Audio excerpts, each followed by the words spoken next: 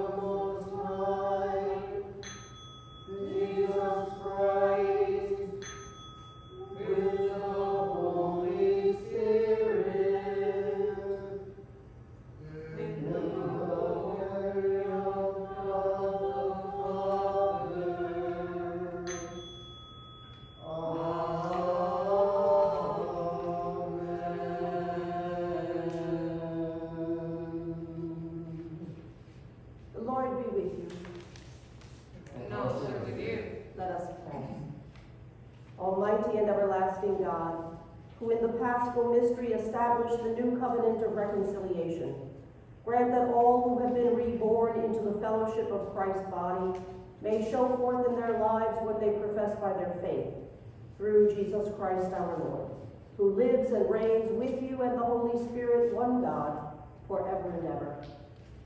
Amen. Please be seated for the reading.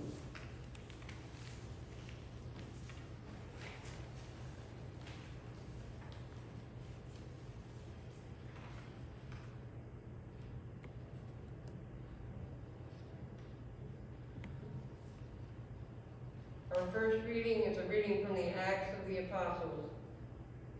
Now the whole group of those who believed were of one heart and soul, and no one claimed private ownership of any possessions, but everything they owned was held in common.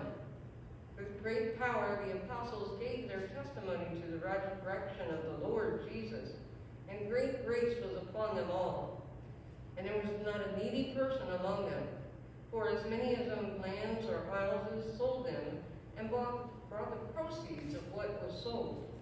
They laid it at the apostles' feet, and it was distributed to each as any had need. The word of the Lord. Thanks be to God.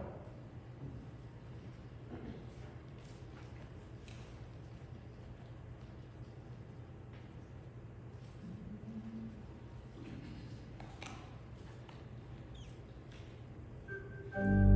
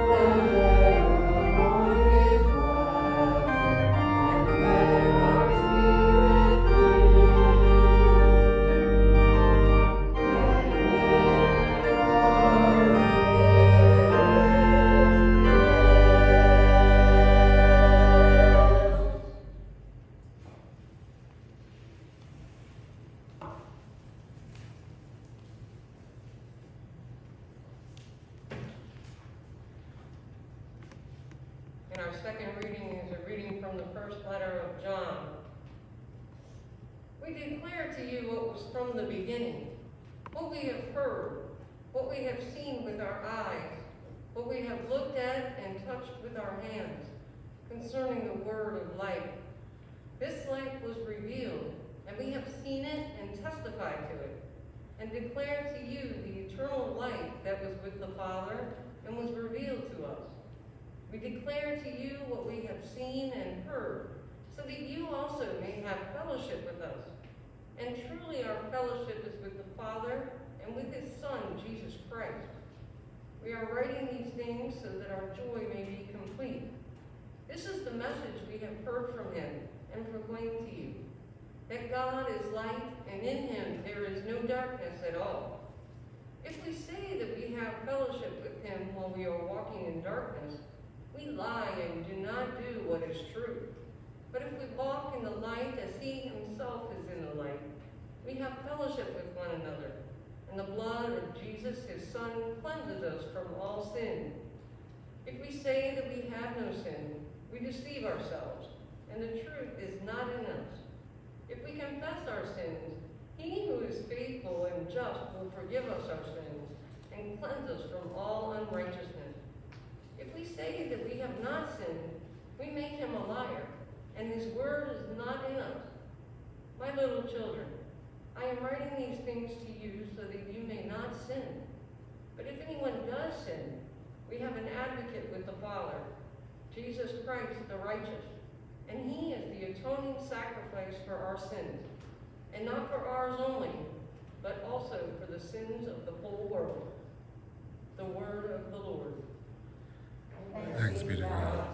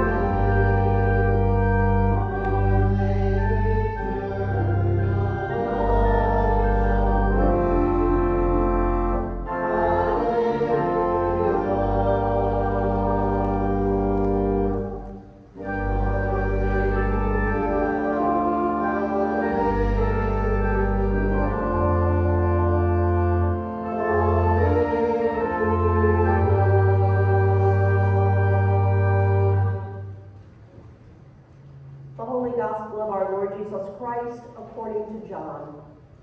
Glory to you, Lord Christ. When it was evening on that day, the first day of the week, and the doors of the house where the disciples had met were locked for fear of the Jews, Jesus came and stood among them and said, "Peace be with you." After this, he showed them his hands and his side. Then the disciples rejoiced when they saw the Lord. Jesus said to them again, "Peace be with you. As the Father has sent me, so I send you." When he had said this, he breathed on them and said to them, "Receive the Holy Spirit. If you forgive the sins of any, they are forgiven them. If you retain the sins of any, they are retained." But Thomas, who was called the twin, one of the 12, was not with them when Jesus came. So the other disciples told him, "We have seen the Lord." But he said to them, "Unless I see the mark of the nails in his hands, and put my finger in the mark of the nails, and my hand in his side, I will not believe." A week later, his disciples were again in the house, and Thomas was with them. Although the doors were shut, Jesus came and stood among them and said, "Peace be with you." Then he said to Thomas, "Put your finger here and see my hands. Reach out your hand and put it in my side. Do not doubt, but believe." Thomas answered him, "My Lord and my God." Jesus said to him, "Have you believed because you have seen me? Blessed are those who have not seen and yet have come to believe." Now Jesus did many other signs in the presence of his disciples, which are not written in this book. But these are written so that you may come to believe that Jesus is the Messiah, the Son of God, and that through believing you may have life in his name. This is the gospel of the Lord. Praise to you, Lord Christ.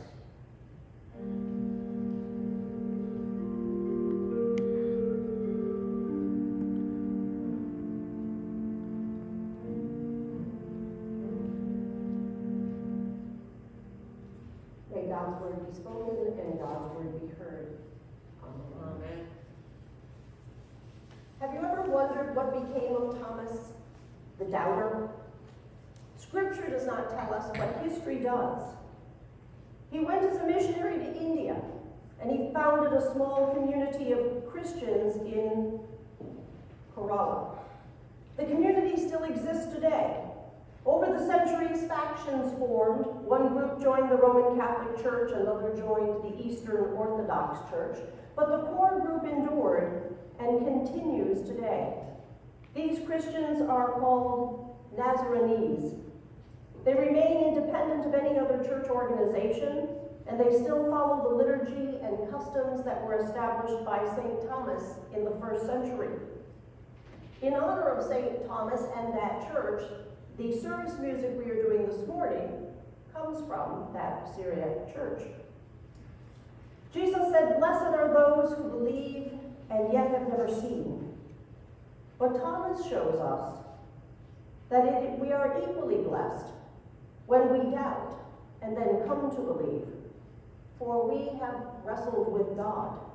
And that puts us in the company of the great ones of Scripture: Jacob, Moses, Jeremiah, Jonah, Peter, a group of women, Mala, Hagla, Milcah, and Tirzah, and then doubting Thomas himself, who took a big risk and was most disrespectful to God because he refused to believe unless God met his terms.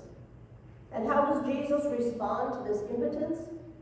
Does he refuse to even see or speak to Thomas? Does he scold him or condemn him? No, he accommodates him. "Come," he says, "put your finger in my hand. Put your fist in my side." By the way, do you think that hurt? I think it matters. Does Jesus endure more pain to accommodate Thomas? Think about it. In our time, God accommodated a man named Lee Strobel. In 1980, Lee was an award-winning investigative journalist and a militant atheist. When his wife became a committed Christian, he thought that she had lost her mind. So he set out to prove that her faith was based on myth, lies, and superstition. His journalistic investigation, give me the facts only, led to his own conversion, and he has since authored several books dealing with his findings. The Case for Christ, which became a movie in 2017, The Case for Grace, The Case for Faith, and The Case for Christianity. We might like to think that most of us don't need proofs. Instead, factual scientific evidence may seem to distract from our faith. Yet even the most faithful Christians have doubts from time to time. So the good news of the gospel this morning is that doubt is not the opposite of faith. Doubt is the second emotion of Easter. God will address our doubts because God wants to prove God's self to us. The opposite of faith is not doubt. The opposite of faith is apathy. Apathy, or what is listed in the 7 deadly sins as sloth, that attitude of, I don't care. I don't care if there's a God. I don't care if Jesus is the Son of God. I don't care if he died and rose again. I just don't care. Apathy precludes engagement. It bars us from relationship. It provides no place in our soul for faith to take hold. It takes courage to doubt and then pursue those doubts. And when we do, God will engage with us on our terms, just as he did for Thomas and for Lee. Blessed indeed are those who have not seen and yet believe. And blessed indeed are those who doubt and have the courage to challenge their doubts. For theirs too is the kingdom of heaven. If you doubt this, just ask the Christians of St. Thomas in India. Alleluia. Amen. Amen.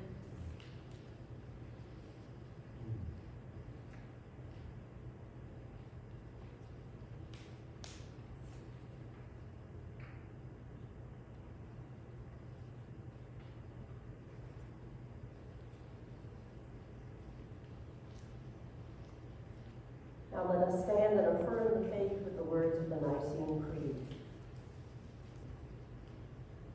We believe in one God, the Father, the Almighty, maker of heaven and earth, of all things seen and unseen.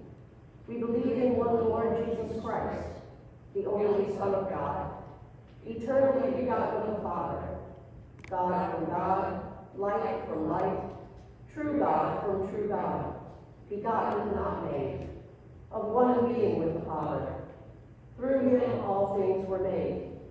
For us and for our salvation, he came down from heaven. By the power of the Holy Spirit, he became incarnate from the Virgin Mary and was made man. For our sake, he was crucified under Pontius Pilate. He suffered death and was buried. On the third day, he rose again in accordance with the Scriptures. He ascended into heaven and is seated at the right hand of the Father.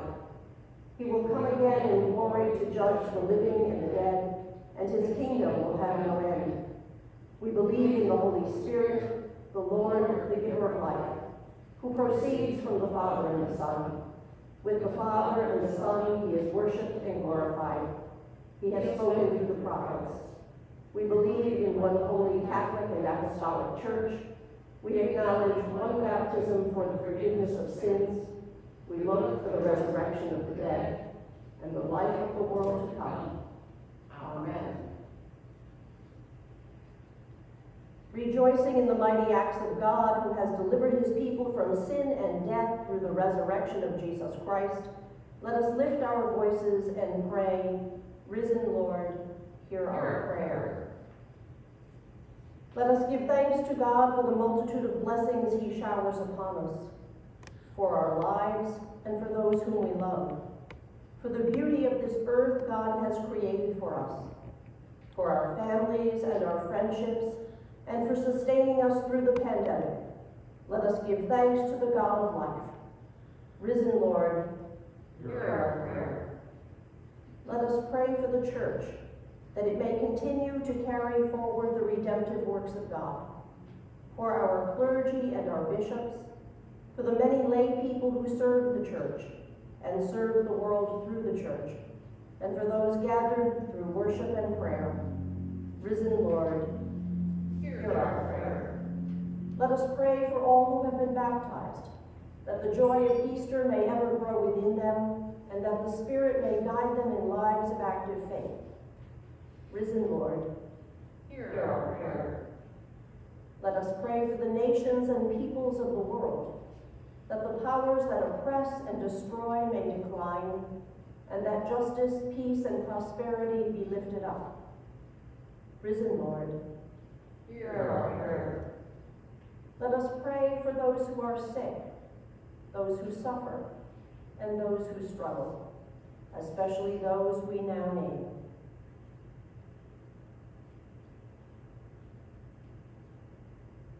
That the hope born of Easter may give them peace, acceptance, and renewal, and that through their struggles they may come into closer communion with the God who redeems and restores.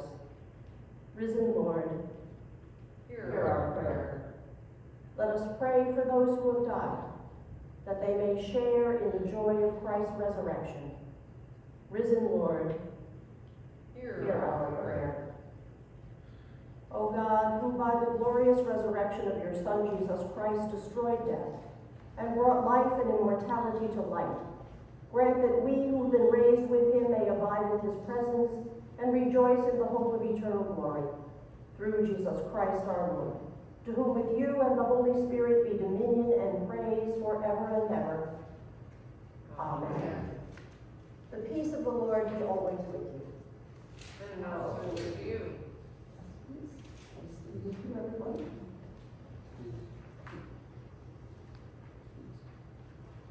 Please be seated. Good morning, everyone. A few announcements. This service is pre-recorded. I am on vacation. Hopefully the sun is shining in Florida and it is warm and lovely. And I hope that you all have some rest and relaxation. There is no in-person service this morning, Sunday, but we will resume next week when I return. The week after that is our feast day, the feast day of St. Mark's, and we will have a special regathering service after the pandemic shutdown. We will have our service outdoors, weather permitting. It is also Good Shepherd Sunday, so we will be joined by sheep and sheepdog. Bring a chair. If you want to have a lounge chair, bring yourself and come and reintroduce yourselves to us and let us have a wonderful time of regathering. Any other announcements? We sent out postcards for that event. If you did not get one, please call the church office to make sure that we have your current address.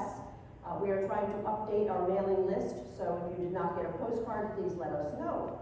Otherwise, please join us on the 25th for a wonderful celebration of St. Mark's Feast Day. Now let us walk in love as Christ loved us, and this is how he loved us. He gave himself as an offering and a sacrifice to God.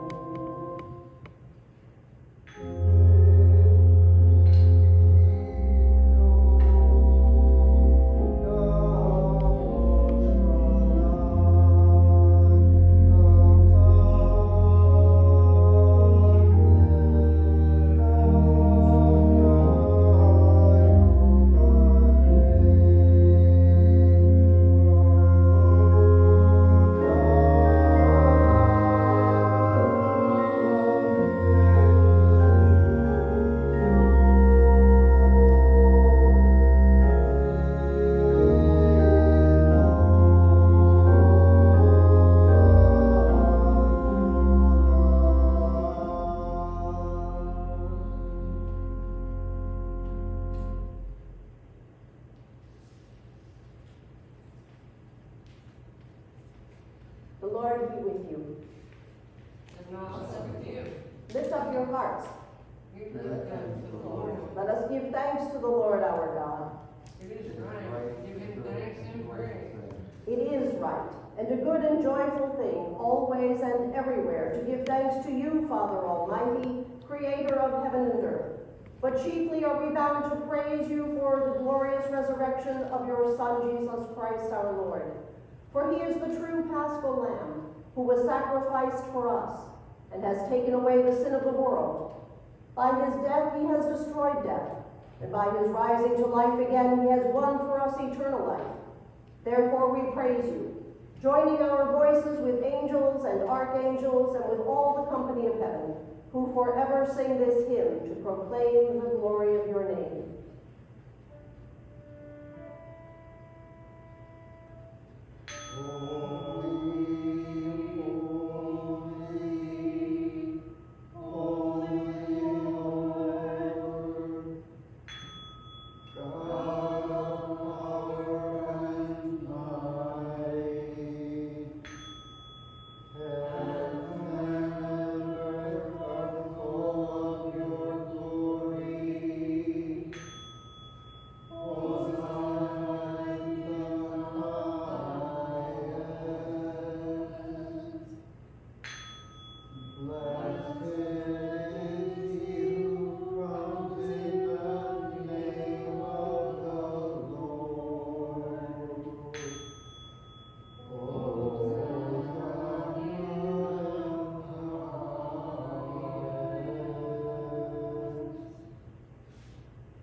We give thanks to you, O God, for the goodness and love which you have made known to us in creation, in the calling of Israel to be your people, in your word spoken through the prophets, and above all in the Word made flesh, Jesus, your Son.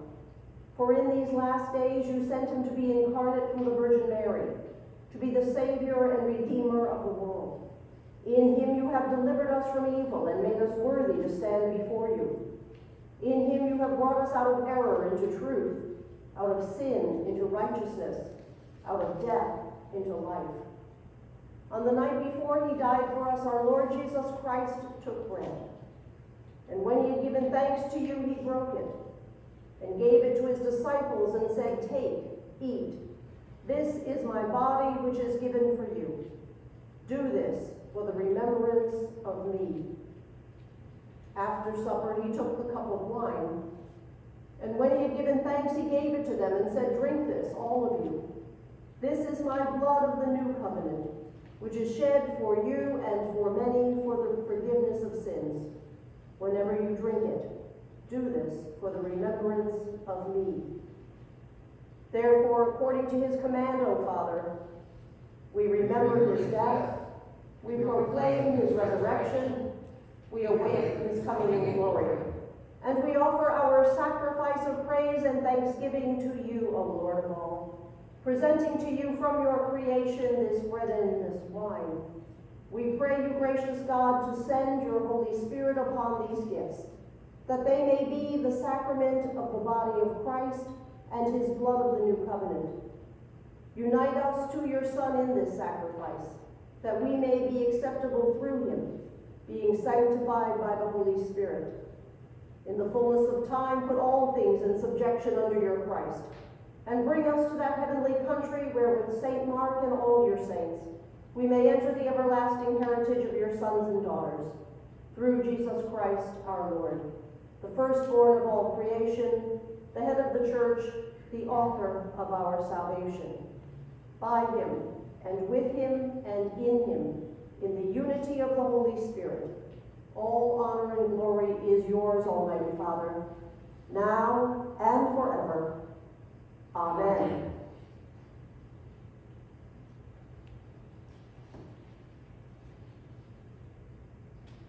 And now, as Jesus taught us, we pray. Our Father, who art in heaven, hallowed be thy name. Thy kingdom come, thy will be done, on earth as it is in heaven. Give us this day our daily bread, and forgive us our trespasses, as we forgive those who trespass against us. And lead us not into temptation, but deliver us from evil. For thine is the kingdom, and the power, and the glory, forever and ever. Amen.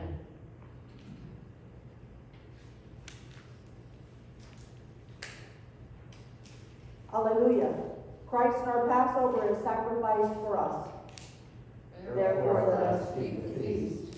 Alleluia.